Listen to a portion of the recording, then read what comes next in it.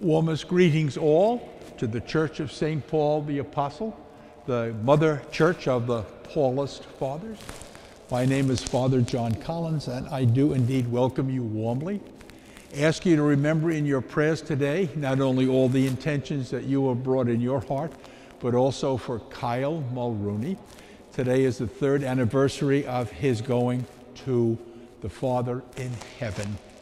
We know that his mom is watching us remotely, as are any number of his relatives and friends, and we greet all of them very warmly, especially you, Sheila. In the name of the Father, and of the Son, and of the Holy Spirit. May the grace of our Lord Jesus Christ, the love of God, the unity of the Holy Spirit be with all of you.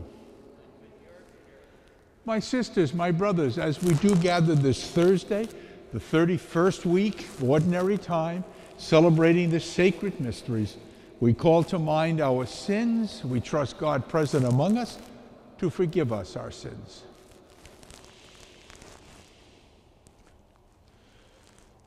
I confess to Almighty God and to you, my brothers and sisters, that I have greatly sinned in my thoughts and in my words, in what I have done and in what I have failed to do.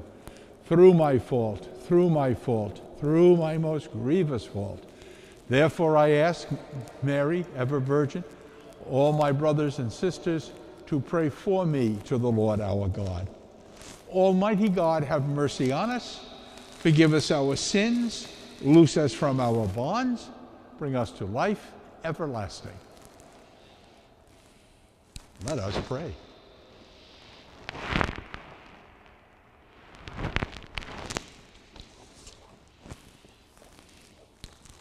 Almighty and merciful God, by whose gift your faithful offer you right and praiseworthy service, grant, we pray, that we may hasten without stumbling to receive the things you have promised. This we pray, gracious God, with all of our prayers. We pray in the name of Jesus. We pray in the power of the Holy Spirit, one God, forever and ever. Amen.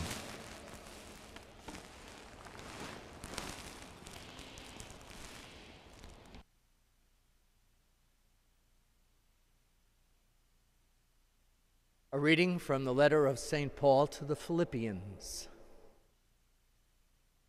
Brothers and sisters, we are the circumcision, we who worship through the Spirit of God, who boast in Christ Jesus, and who do not put our confidence in the flesh.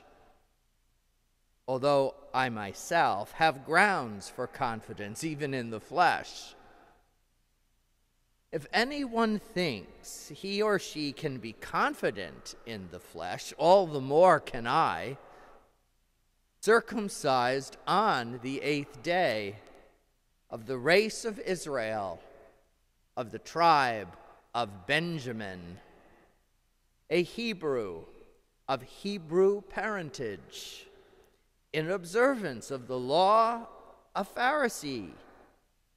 In zeal I persecuted the church. In righteousness based on the law, I was blameless. But whatever gains I had, these I have come to consider a loss because of Christ.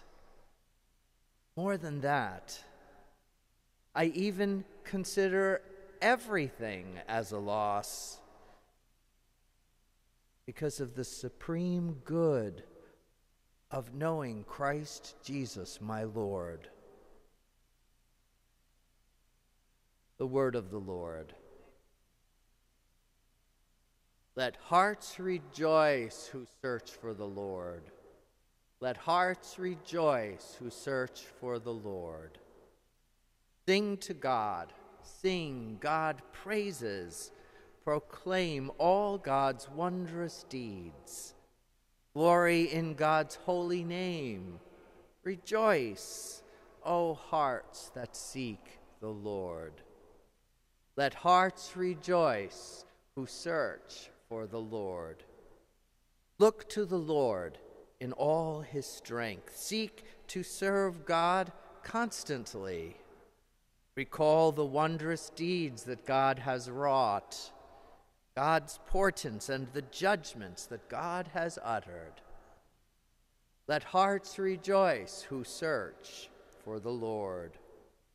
You descendants of Abraham, God's servants, sons of Jacob, God's chosen ones. He, the Lord, is our God. Throughout the earth, God's judgments prevail. Let hearts rejoice who search for the Lord. Alleluia, alleluia, alleluia, alleluia, alleluia, alleluia. Come to me, all you who labor and who are burdened, and I will give you rest, says the Lord. Alleluia, alleluia, alleluia.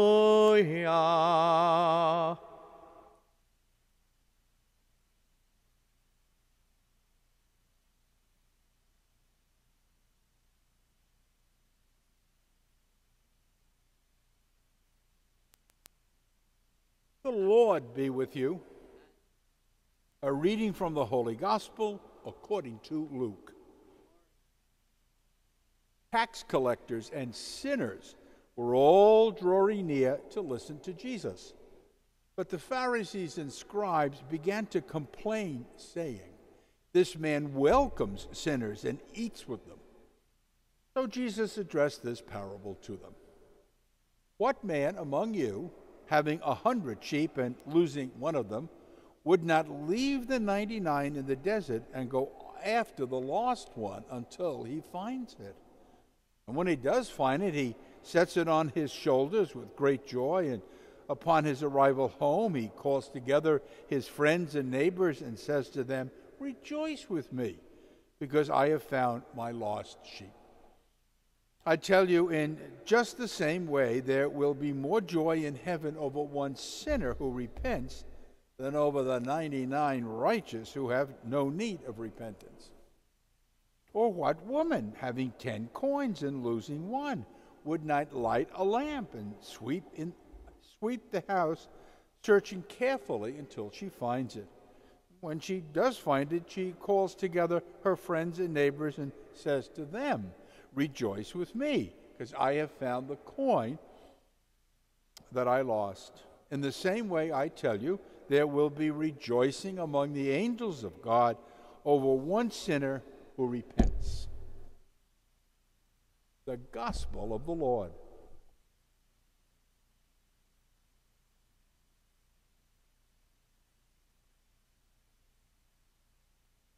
Everybody hates Chris. This was a comedy series that began in 2005. Many of you may have tuned into it. The gist of it goes something like this. Inspired by his childhood experiences, comedian Chris Rock narrates this hilarious, touching story of a teenager growing up as the eldest of 3 children in Brooklyn during the 1980s. Everybody hates Chris. Maybe there are times when you feel everybody hates you. Well, maybe not exactly hates you, but people who kind of at least look down upon you. You're kind of regarded as unenlightened, uninformed, kind of dismissible. Maybe it is some kind of political position you hold. You're very pro-life. And others just think this is a very unenlightened position to hold, so you kind of shunt it off a little bit, put off by yourself. Not a very popular position among some people. Maybe you take a strong moral stance, and once again you kind of feel that you have been pushed off onto the periphery. You feel that the government policy of separating children and families is not the right policy to pursue. This is all open for discussion. Maybe there are many who support the government policy. There you find yourself once again uninformed, unenlightened. Could anyone think that way? And maybe you take a view of people who are of different color, or who part of the LGBTQ community. God them as just as equal as anybody else, and you may find yourself assuming a very unpopular position. You're sort of out there on your own, a little bit like the lost sheep. But guess what? Someone's looking for you. The shepherd is out looking for you to bring you back into the fold where you belong. Of course, the shepherd is the Lord, who sees you not as a political position or a moral stance or having opinions about how to look at others. In the eyes of the Lord, as in that shepherd, you're just you. And you are just fine. Sometimes we can forget that. Sometimes we feel like we are the sheep that is lost and no one is looking for us. Someone is looking for us. We are cherished and loved. And on this day that we do commemorate the passing from this life into the next of Kyle, I want to say that for all people who have preceded us in death, Kyle and others, their death is just as sacred, just as holy, just as embraced by God as any of the great saints. We are so blessed and lucky to have the Eucharist to celebrate today, where once again God says, I'm looking for you. I'm looking for you because you're just fine.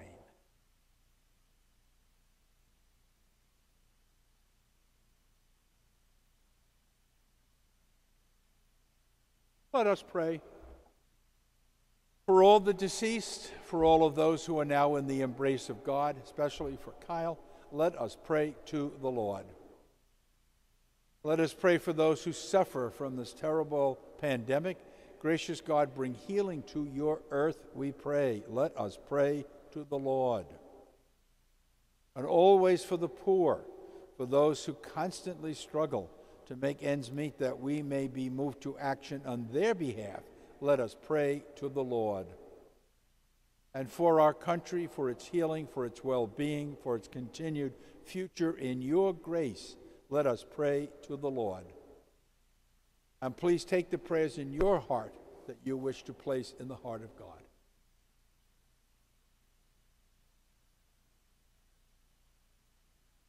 Let us pray to the Lord. Gracious God, we are never alone. Even when we are wandering off on our own, you are looking for us. You are there always to embrace us. We give you praise and thanksgiving, gracious God. In the name of Jesus, we praise and give you thanksgiving. In the power of the Holy Spirit, we praise you and give you thanksgiving. One God, forever and ever. Amen.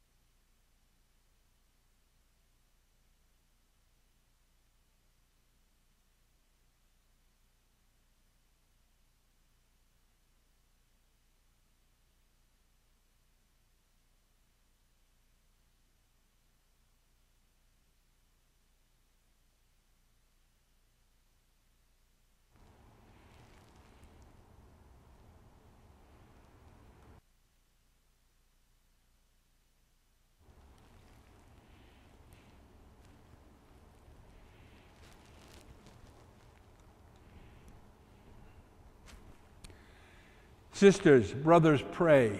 Pray that your sacrifice and mine be acceptable to God, our Heavenly Father.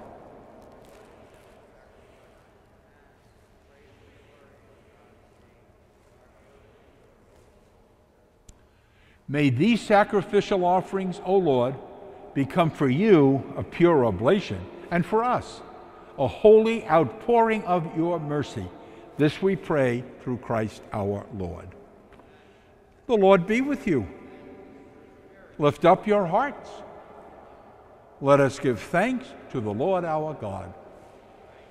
It is truly right and just, our duty and salvation, always and everywhere, to give you thanks, Lord, Holy Father, Almighty and eternal God. For just as through your beloved Son you created the human family, so also through him, with great goodness, you formed it anew. And so it is right that your creatures serve you, all the redeemed praise you, all your saints with one heart bless you. Therefore we too extol you with all of the angels and with the entire church throughout the world. This Thursday, as in joyful celebration, we acclaim, Holy, holy, holy Lord, God of hosts, heaven and earth are full of your glory. Hosanna in the highest. Blessed is he who comes in the name of the Lord. Hosanna in the highest. And please pray with me. You are indeed holy, O Lord, the font of all holiness. Make holy, therefore, these gifts, we pray, by sending down your Holy Spirit upon them like the dewfall, that they may become for us the body and blood of your Son, our Lord Jesus Christ. At the time he was betrayed and willingly entered into his passion, he took bread, gave you thanks and praise, gracious God, shared the bread with his disciples, saying, "Take this, all of you, and eat. This is my body, which will be given up for you."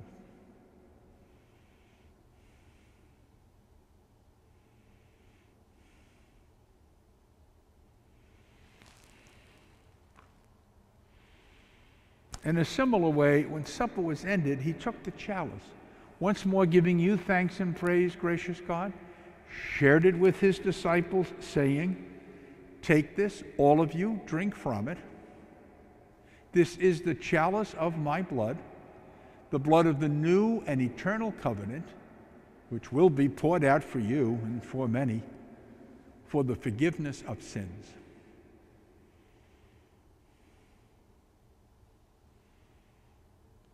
Do this in memory of me."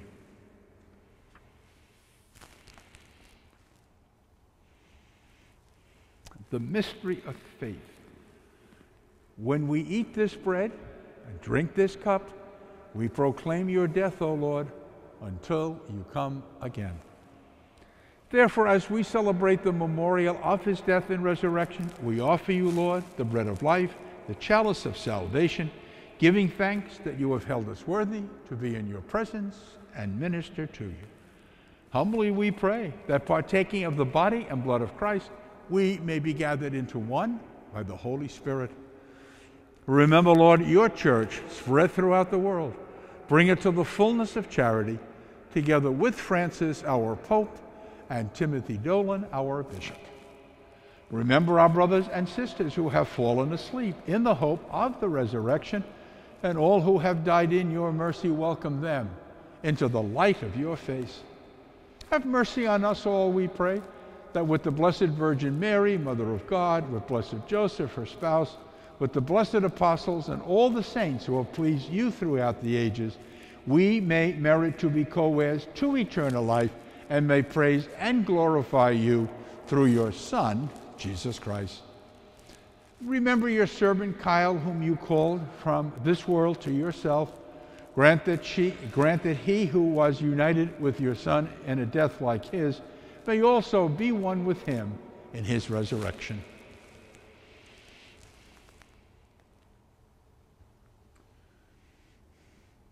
Through him, with him, in him, O God, Almighty Father, in the unity of the Holy Spirit, all glory and honor is yours forever and ever.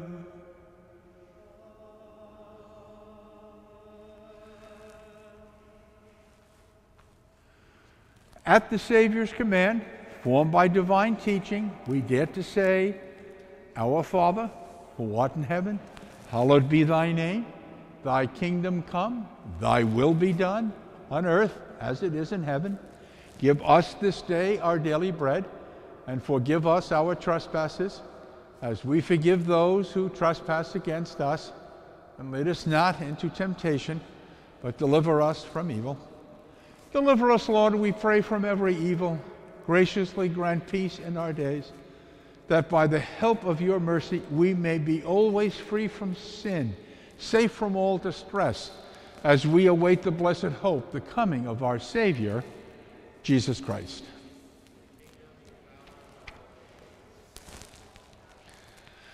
Lord Jesus Christ, you said to your apostles, Peace I leave you, my peace I give to you. Look not on our sins, but on the faith of your church. Graciously grant her peace and unity in accordance with your will, who live and reign forever and ever. May the peace of the Lord be with you always. And let us share the Lord's peace with one another. Acknowledge the Lord's peace.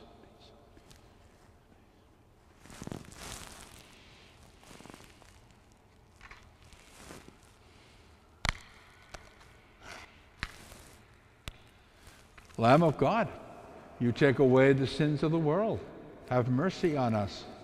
Lamb of God, you take away the sins of the world. Have mercy on us. Lamb of God, you take away the sins of the world. Grant us peace. Behold the Lamb of God. Behold the Good Shepherd, who is always looking for us to bestow his love. Blessed are we called to share in the supper of the Lamb. Lord, I am not worthy that you should enter under my roof, but only say the word, and my soul shall be healed. Just a little reminder, we ask people on this side of the church to come up for Holy Communion first and try to maintain the distance asked, and then the people on that side of the church will come up.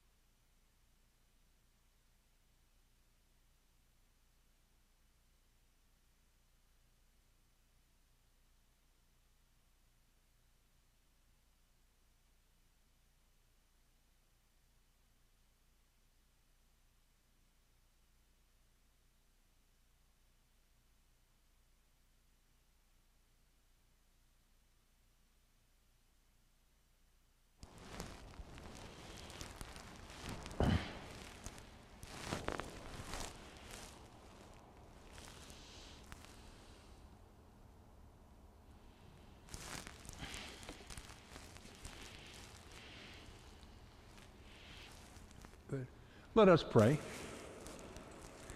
May the working of your power, O Lord, increase in us, we pray, so that renewed by these heavenly sacraments, we may be prepared by your gift for receiving what you promise.